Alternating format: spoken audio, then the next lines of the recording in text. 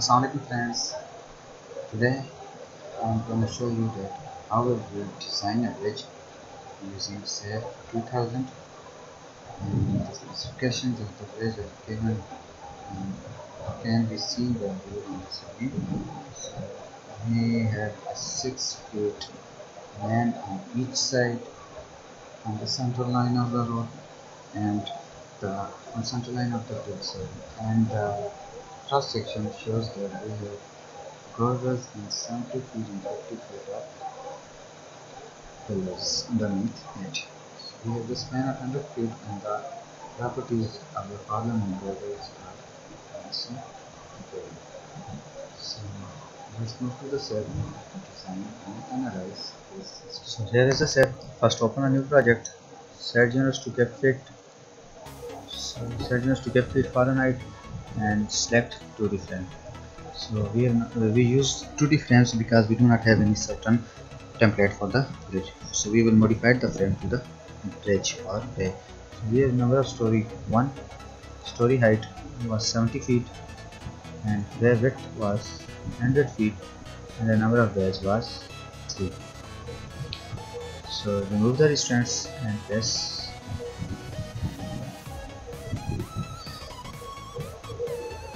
Now to gain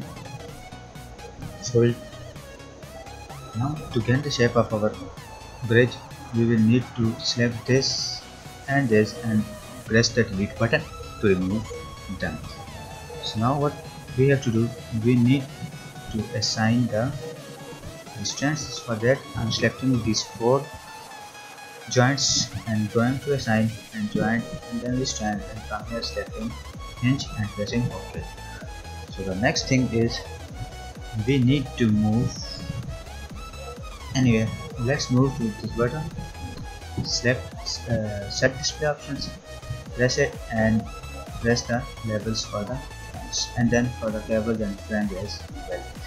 So now we need to move joint 5 upward because its length was 50 feet initially, so we need to move it to 50 feet.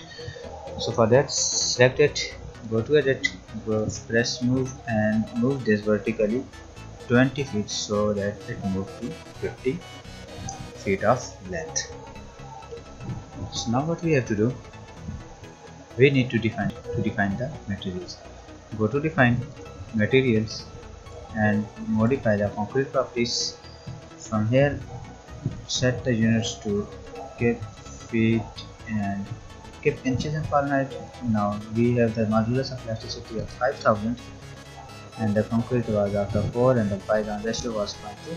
So all the thing is correct. Let's change the name to concrete as well. Now press OK and press OK again. Make sure your units are in kept feet in Fahrenheit.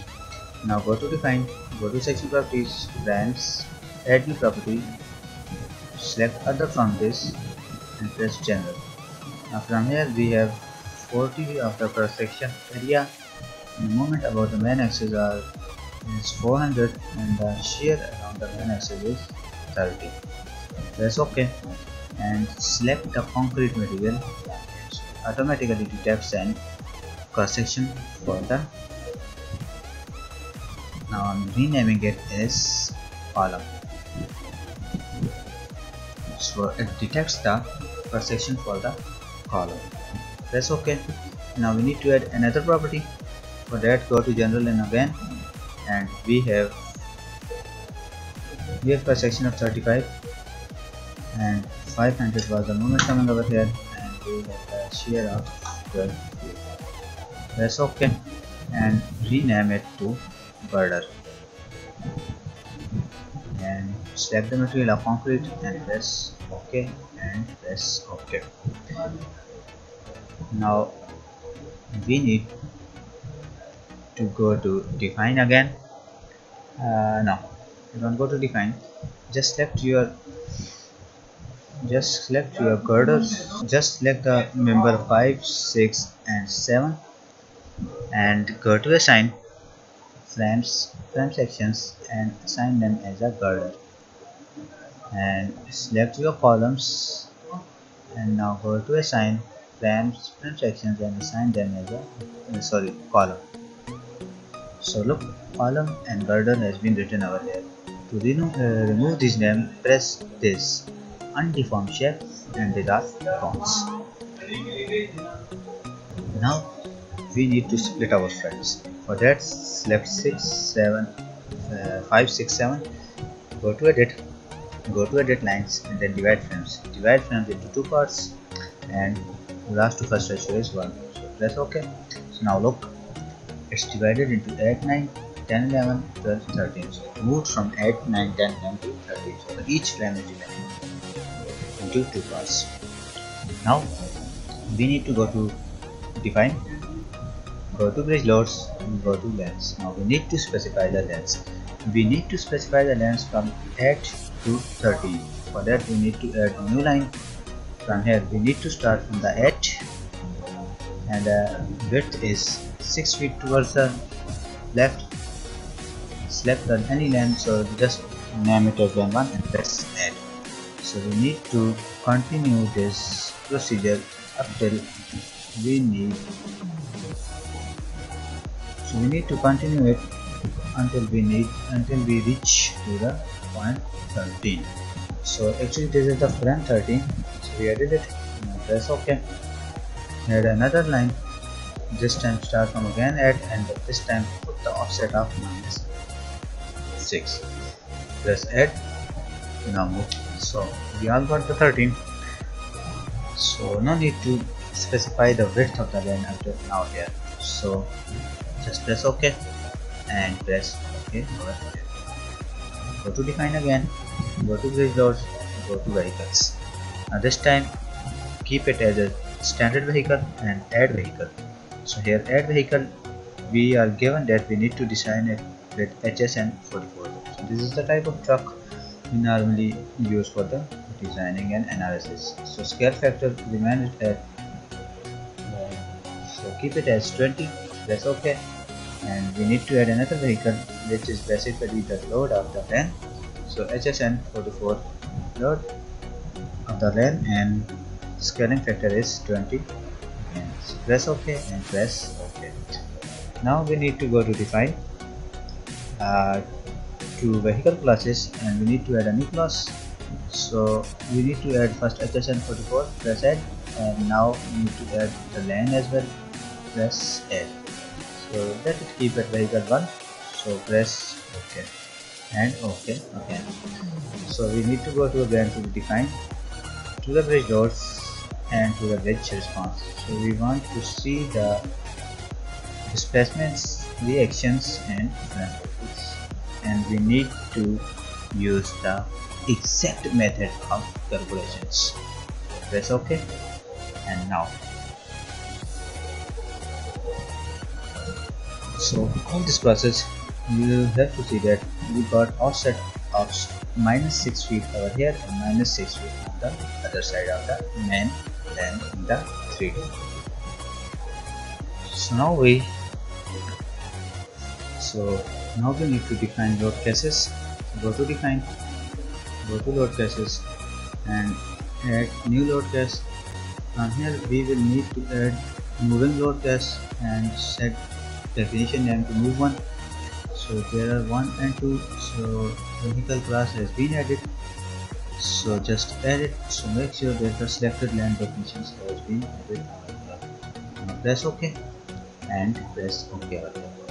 Go to Analyze, set analysis options to plan frame. Press OK and run your model. So it asks me to save your model. I'm just saving it. So look, here is the different deflected shape of my bridge, right? So if I want to see the influence lines, because influence lines are the main thing in this, so go to display button, show influence lines and surfaces, and from here what do you want to see? So we want to see the influence line for the joint, for which joint, and what type of thing you want to see, reactions or displacement. So we want to see displacement, and on which joint. So let's see, I want to see the displacement of joint head. And what do you want to see? I want to see the U3 component. U3 component is the vertical component of the moment. So U3 is basically the main component.